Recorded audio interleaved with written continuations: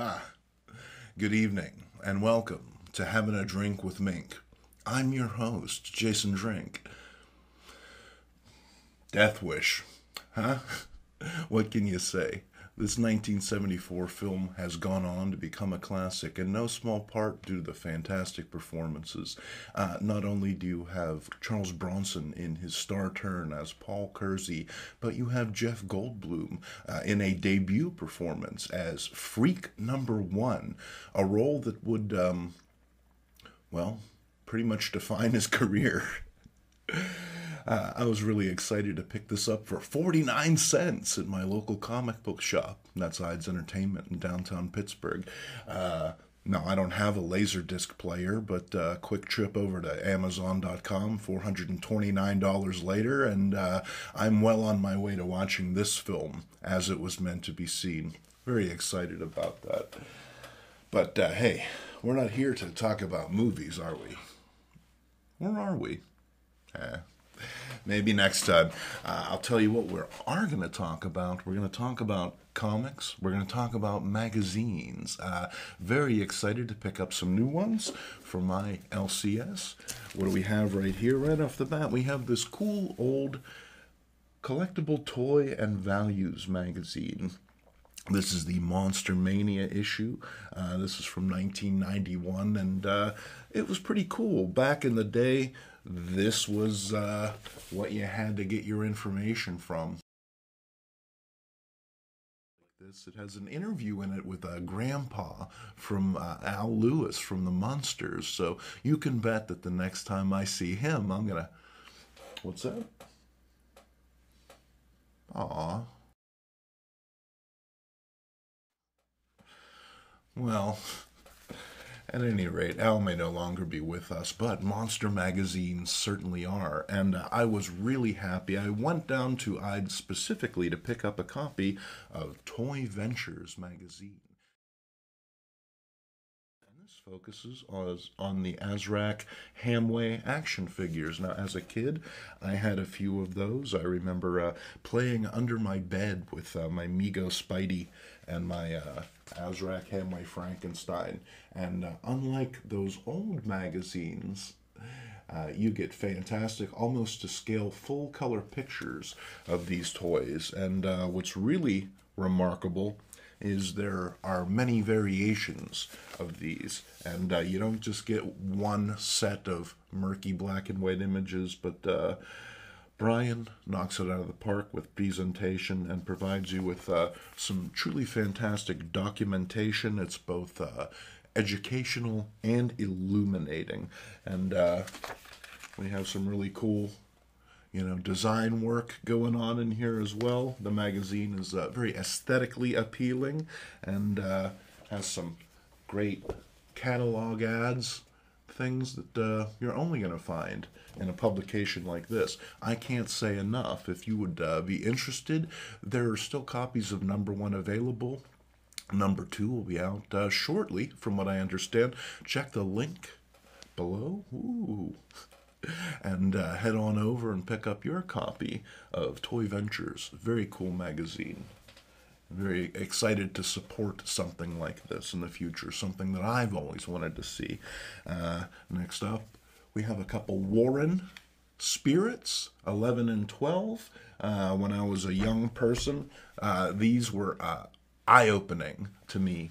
They contained such fantastic art, such remarkable stories, and no filler to speak of. I think that there might be some catalog stuff in the back pages, but that in itself was always a pleasure. Hey, speaking of Migos, check that out. All your favorites. $4 for a Circle Suit Spider-Man. I'm in.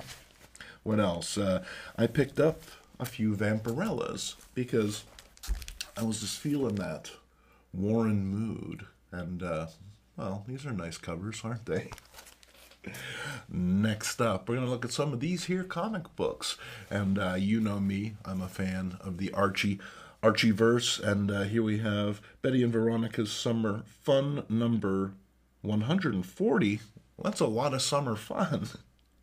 That's a nice little cover. This is a very much a reader, what some might even call a dish rag. But, for a buck, I'm not about to leave this behind. Come on, y'all. You know what I'm saying. Then we have this very striking Archie Madhouse cover. Love that. No fishing. No peopling. How do you suppose the shark made that side? What do we have here? Life with Archie, and Arch is rocking a zoot suit. It's a good look for him and the Riverdale gang, for certain. We have some laugh. And Veronica, so rich that even her toy race car track has a chauffeur. What a gal, huh? Then we have Life with Archie, and this is looks pretty interesting. Usually the Riverdale teens don't experience phenomena such as giants, but here we go. Can't wait to check that one out. We have, you may have seen this one before. It snuck in there. Big Ethel, she always does.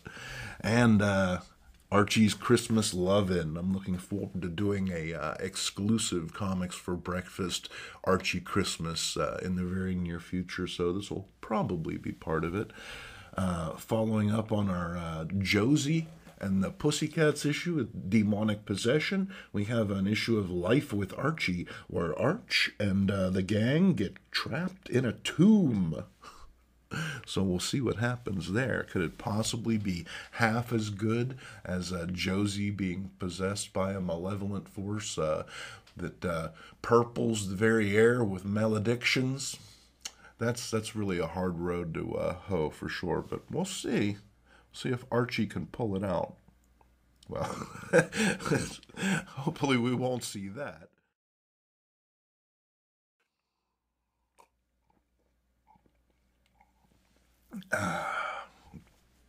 It's just soda, I swear. Next up, a lovely issue of Ghostly Haunts. I was really excited to find this because, gosh, I'm a sucker for monster girls. Another Ghostly Haunts. Oh, wow. Check that out.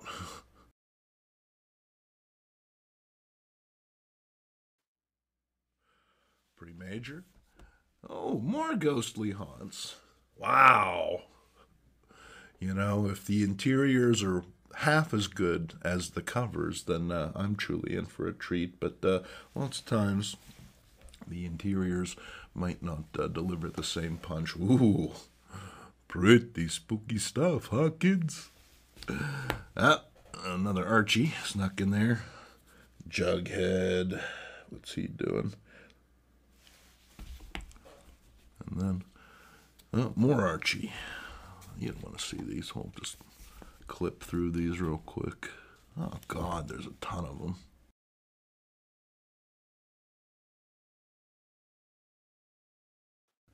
Next up, another issue of The Crusaders. Now, we covered a Crusaders issue very early on in Comics for Breakfast, and I'd been hoping to find a good one to review as a follow-up. And here, Primal Man? Well, we'll find out, won't we?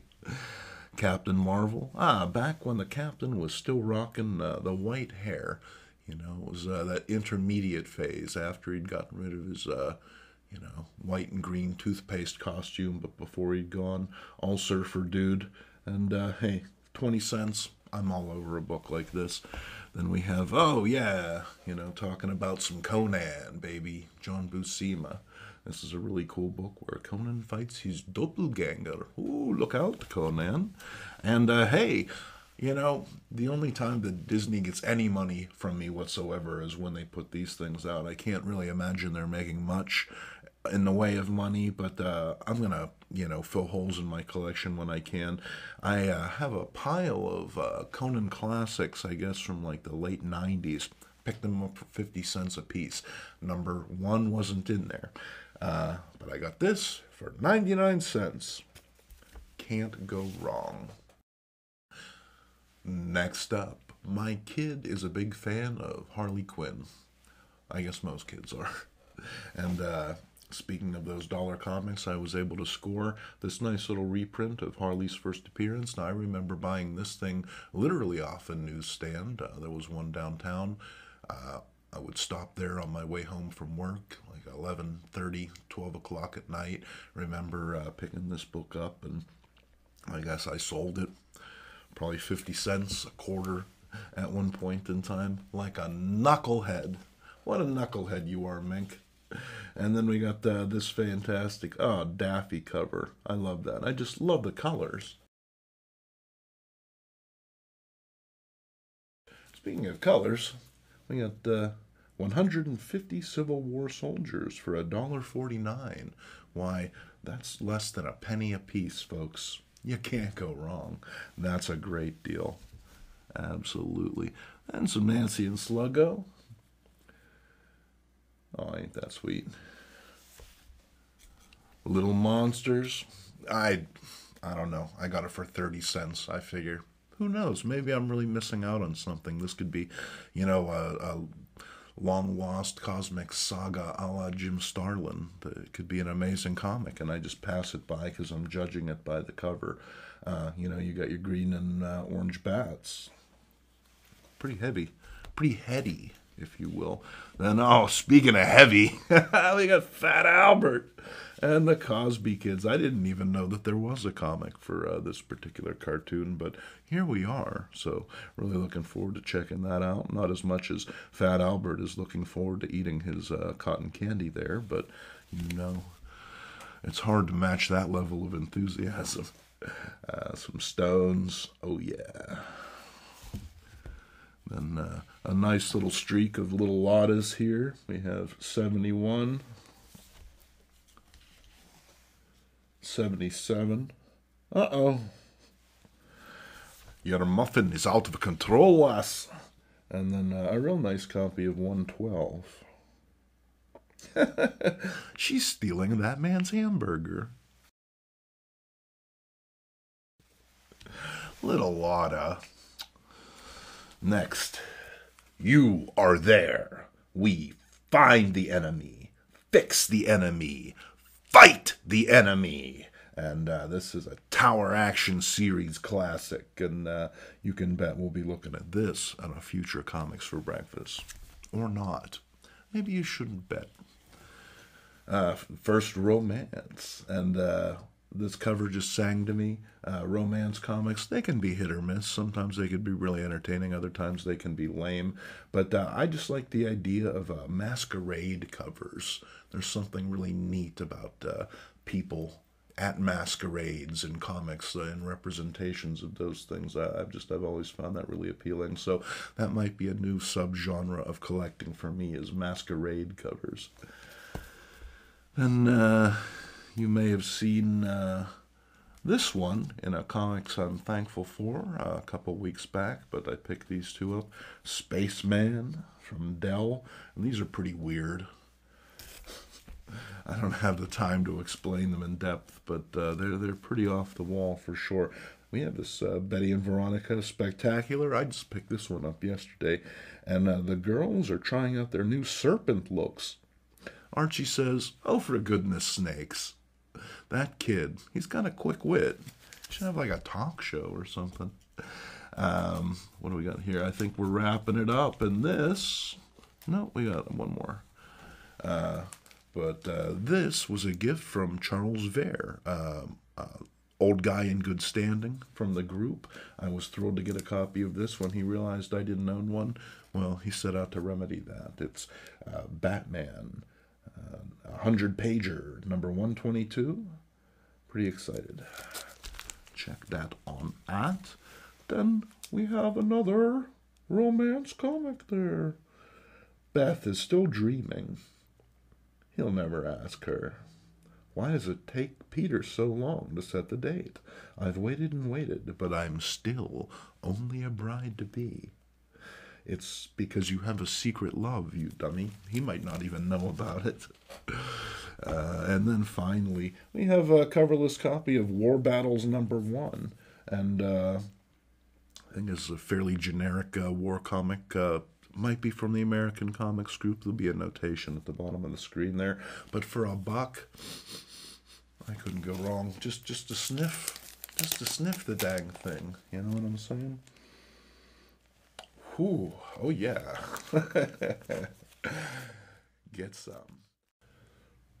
Wrapping things up, it's Steranko's History of Comics #2. Now, I realized I have actually shown this one before. I did pick it up a month or two ago, so might as well show it again. A good thing bears repeating.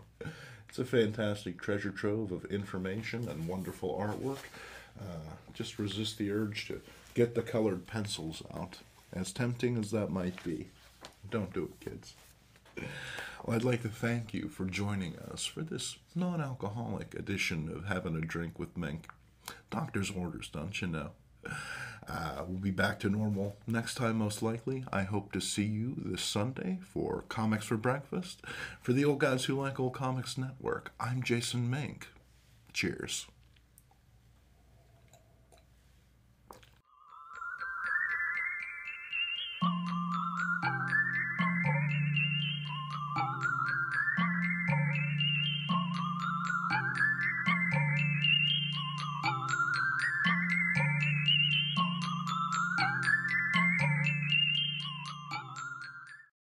Also, oh yeah.